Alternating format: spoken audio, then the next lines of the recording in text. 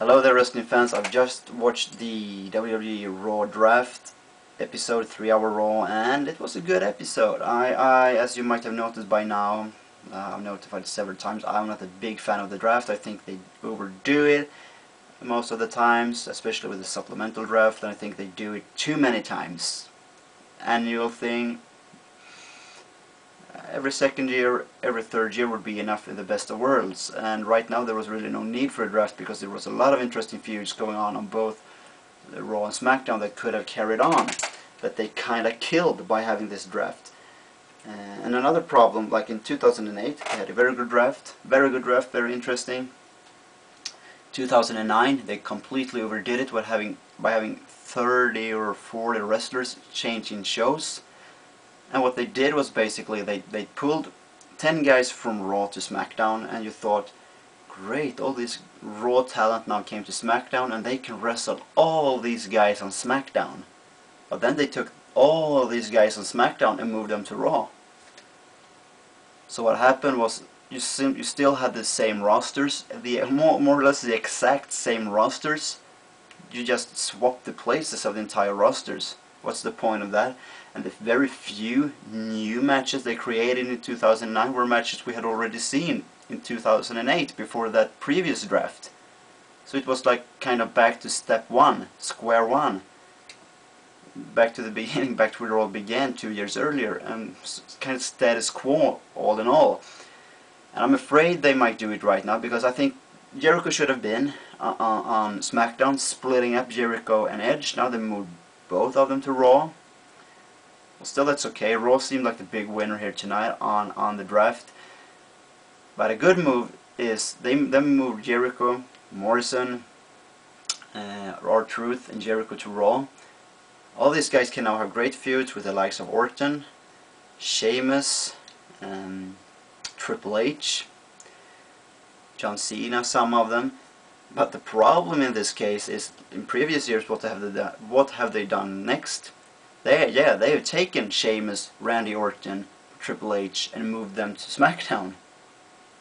Which I don't get the purpose.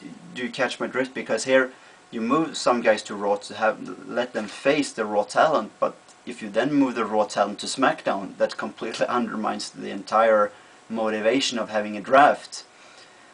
I think in the supplemental draft that either Orton or Sheamus should go to SmackDown. I think they will. They need to do that. I think Randy Orton, since he lost to in this triple threat match, that would be a very good move for him to go to SmackDown.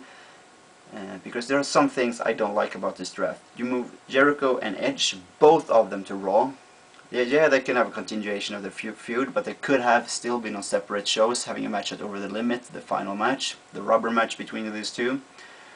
But the thing is, both Jericho and Edge have wrestled John Cena for the title so many times. Perhaps they could have, of course they could promote more matches, but they have wrestled a lot of times, feuded over the title 2 or 3 times, each of them with Cena.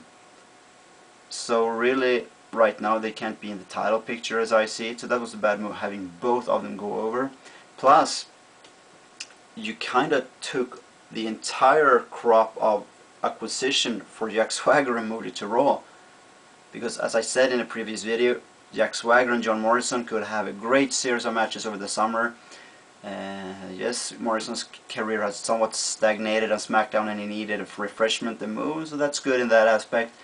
But still, having Jack Swagger versus John Morrison would have been great, considering the match this past Friday on SmackDown, which I've already talked about, and seen as, I mean, these guys could have had an Iron Man match in my mind. That's how good they are together. That's how accomplished, how talented, how athletic, and how big of an arsenal of moves they have to pull that match off. You may call me crazy, but I really believe that. And then you moved Chris Jericho, whom Swagger took the title from, to Raw. Then you took Edge, moved him to Raw.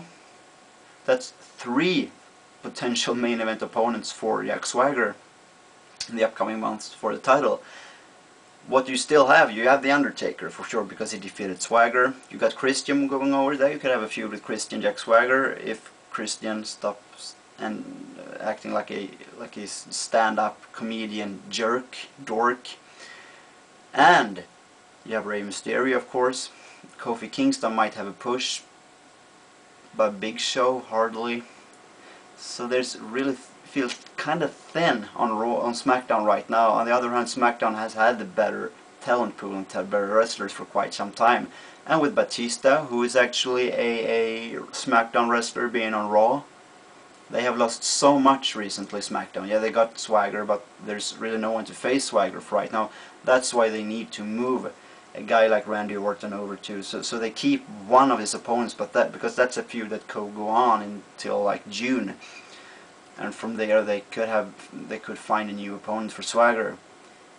So as it looks right now, but then you had Edge attack Randy Orton, and yes, that's a very good, interesting future feud. But someone of Sheamus, Randy Orton, Triple H needs to go to SmackDown, in my opinion, and that should be Randy Orton. I think Sheamus is gonna hold his own on Raw, but not both Sheamus and Randy Orton, because as I said, that would undermine the entire situation of the draft.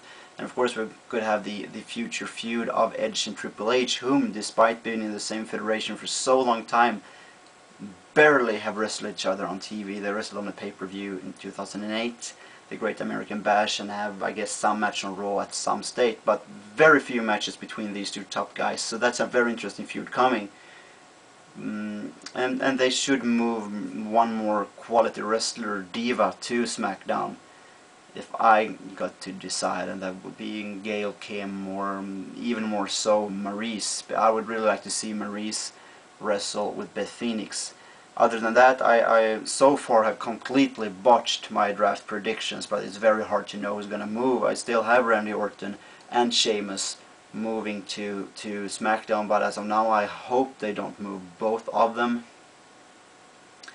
That would really not make any good for any of them, and it would really, as I said, undermine the entire draft. So please WWE, keep the supplemental draft short and sweet, not too many names, maximum 10 names, and some of these 10 names for all I care could be announcers and or even referees or something like that, or perhaps a commentator, but I think the commentators' tandems are doing very good as well.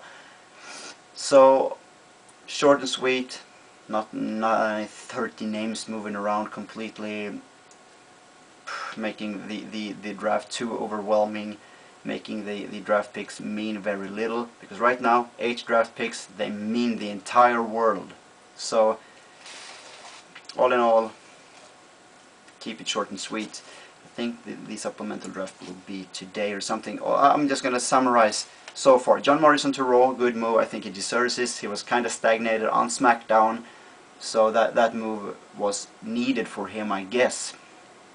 R-Truth to Raw, not necessarily that good. I'm not sure he will do that good. He did very good on SmackDown. Jericho and him feuded, and he solidified R-Truth as a potential future main event guy by losing to him and putting him over in February. I'm not sure he will do that good unless he and Morrison teams and forms a tag team on Raw.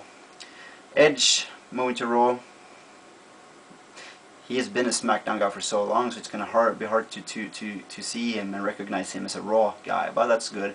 Jericho, I think he did perfect on SmackDown. I'm not that happy for him moving to Raw. I'm not sure where he will head. I'm confident that he will do good, but he did very good as it was on SmackDown. Kelly Kelly to SmackDown, not much to say. She isn't the natural in the ring, but she does very good when she faces good women wrestlers like Gail Kim, and I think she could do good on SmackDown, facing good wrestlers and get educated, as WWE apparently sees some value in her. She has climbed the ranks and the athleticism and become better as an athlete in a very short amount of time, since she came in 2006, where she was completely green and knew nothing.